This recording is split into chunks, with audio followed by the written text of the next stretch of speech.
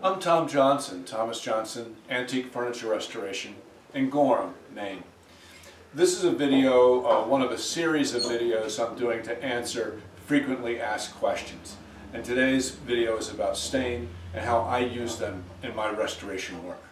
I don't recommend staining old furniture. Typically antique furniture comes with its own color, which we work hard trying to preserve.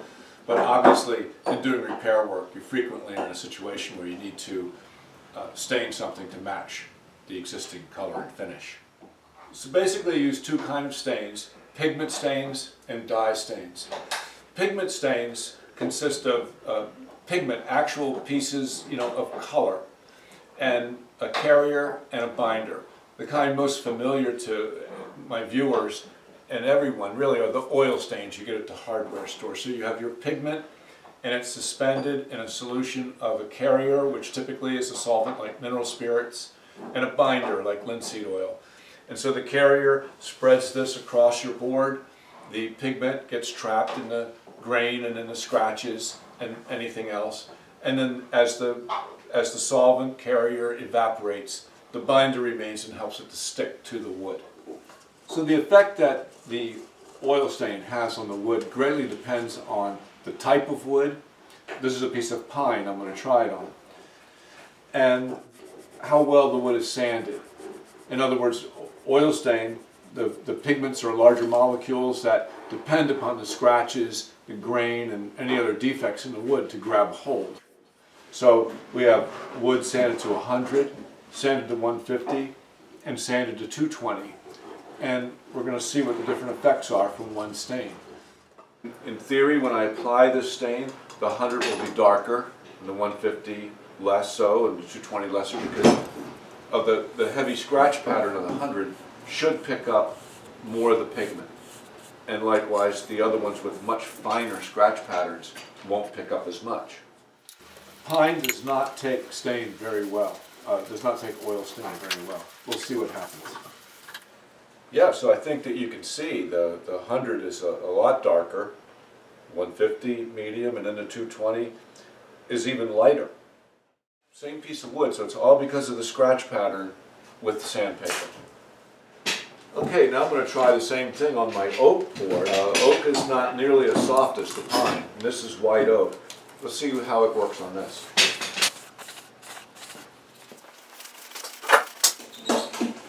Boy, it's interesting how on the oak sample there's very little difference, maybe no difference, which really brings up a couple of points. Number one, how drastically different types of wood are with the same stain, and then again, how they were sanded. The pine being softwood was much more dependent on the scratches for the stain. The oak, big open grain, and the pigmented stains stayed in there, and they all look more or less the same. There's not that much difference. This really shows how the theory doesn't always match the reality. In fact, oftentimes when you apply the stain, it won't match exactly what you're trying to get. Here's a project where I use the oil stain in an attempt to even out the color of some mismatched boards. And now I'll start experimenting with stain on the bottom here.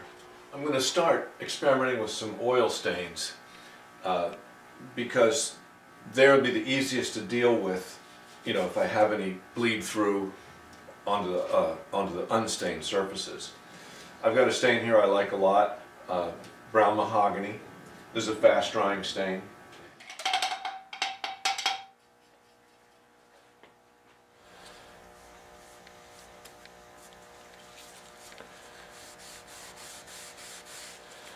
Boy, that looks really good. This brown mahogany stain looks great. I think what I'm going to do is I'm going to do this middle section of my sample side here, let it dry and put some finish on it, see what it looks like. Okay, I'm letting that set for a minute or two, and then I'm going to form the rag into a pad like this, just kind of pat it off. It doesn't seem to be affecting my the part that I've sealed off much. And I'll dip the corner of my rag in a little paint thinner and go along the outside of my line here. Okay, I've let the stain dry for a couple of hours. I'm going to put a little finish on it Let's see what it looks like. It's not bad. It's a little light, which is good. I can always make it a little darker if I have to. I think I'm going to go ahead and put a little more finish just in this area, let it dry, and then figure out what my next step might be if I need to make it darker. Well, it's really not bad at all. It's a good color. It could almost be a little redder and a little darker. I got to think about that for a little while it's drying. Now, even while my sample area where I put the clear finish is drying, I think I'm going to experiment a little with the stain. I'm going to take the same stain, which is an oil stain that I used on my sample area, put a little in the cup, and then I'll add a little bit of dark red mahogany dye stain, see if they'll mix together and change it a little bit. I think that in theory the dye stain shouldn't mix that well with the oil, but I'll give it a try. Let's see what happens.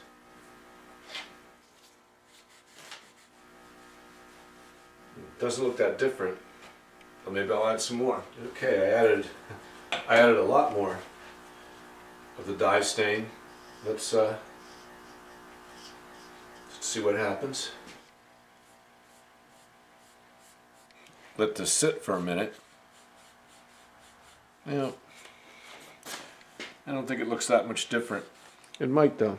Even though I thought at first it doesn't look that different, but I could be wrong. I think I'm going to do this larger area with this new stain, let that dry, and then put some clear finish on it. Okay, this second area is dried for about 45 minutes. That's the minimum amount of time for these stains, but I'm anxious to see what the color looks like. I think it looks really good. I think it looks better than the first stain. You saw in that clip where the oil stain wasn't giving me the exact right color, so I added dye stain to alter it a little bit. And that's quite fitting because really in my work I use mostly dye stains. So let's talk about dye stains. You can get dye stains in a powdered form and mix them yourself. I prefer to buy them already mixed. They're mixed in a solvent such as acetone or alcohol. These are NGR stains. That means non-grain raising. A lot of dye stains were traditionally mixed in water, and that just caused a lot of problems. You had to pre-wet the wood, raise the grain, sand it off, then stain it. It was much more complicated to use. We prefer these stains. In a dye stain, the solvent ionizes the colorant. So when it's applied to the wood, at a molecular level, it electrically bonds with the wood fibers. And that's one reason it can be very tough, if not impossible sometimes, to remove that stain from the wood if you make a mistake. So with a pigmented stain, the pigment's lying on the surface, and that implies a certain amount of opacity. With a dye stain, you've penetrated the wood. All you see back is the wood grain itself and the chatoyance, which is very important if you're using figured woods. So maple is a good example to demonstrate dye stain on. It's the kind of wood that doesn't really take oil stains very well at all. It's just too hard. And it also is very uneven with the oil stain. With a dye stain, it can be done evenly. This is a perfect brown stain. I've thinned it out 2 to 1 with thinner. Okay, so that's stained out a nice light brown. Now one of the advantages of dye stain, a big advantage, is I can apply more now of the same stain to make it darker. So I could keep going with that and make it as dark as I wanted to.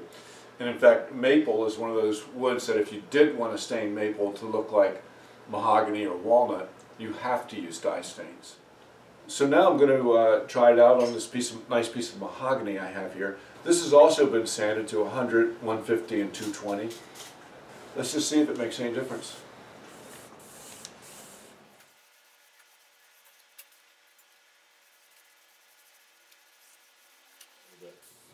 Now I'll add a little alcohol to the rag just to help even it out a little bit.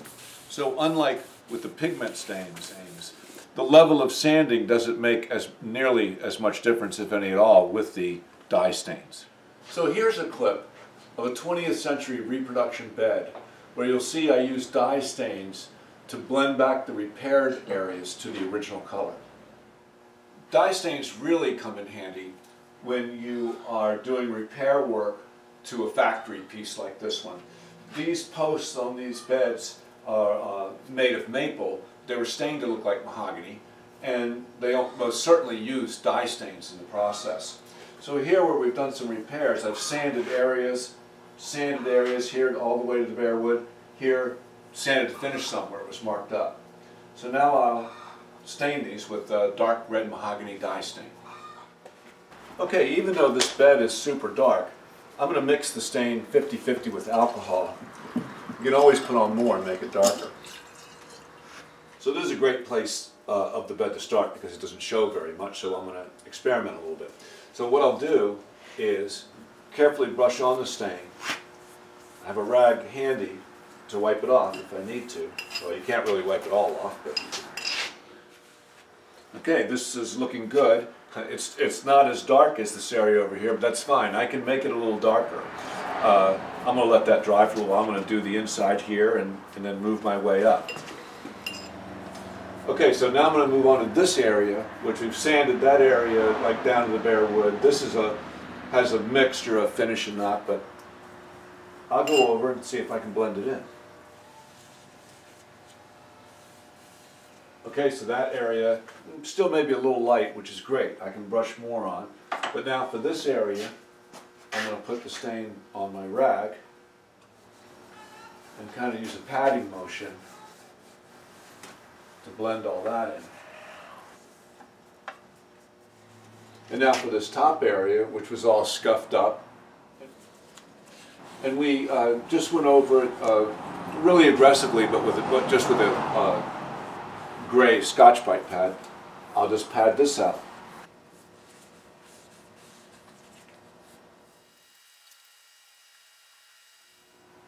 So as you can see with the dye stain, you can brush it on and leave it on, so you can sort of get your color carefully and just leave it.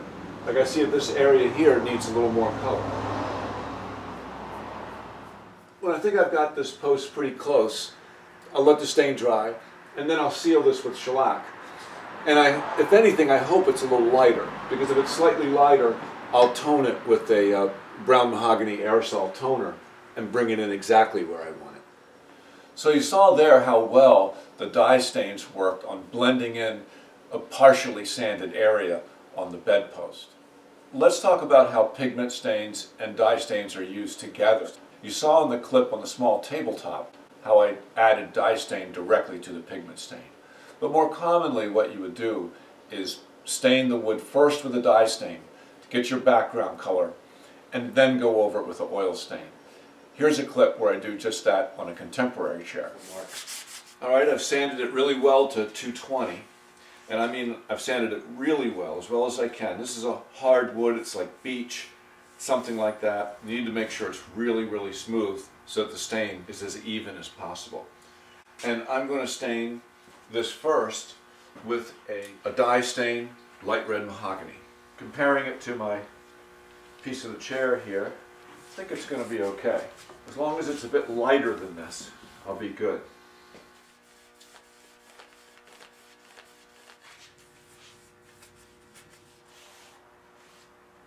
The dye stain is dried, and I'm going to put some mahogany oil-based stain over that.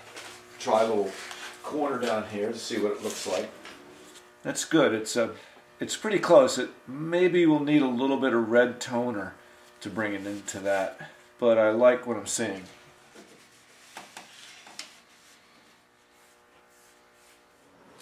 So you see how well that worked on a contemporary chair, but I also use that technique sometimes on antique furniture. Here's a clip where I made new mahogany feet for a Federal chest of drawers. Okay, so now I'm ready to stain it. I'm going to stain it with some walnut dye stain. But with the dye stain, I can let this set for just a few minutes and then come back and put more on.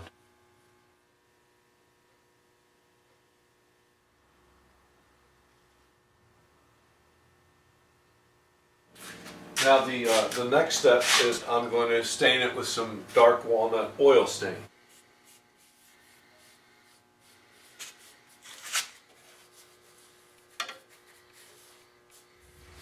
Now this side looks a little dark to me, so maybe I'll get some paint thinner and just wipe it off a little bit.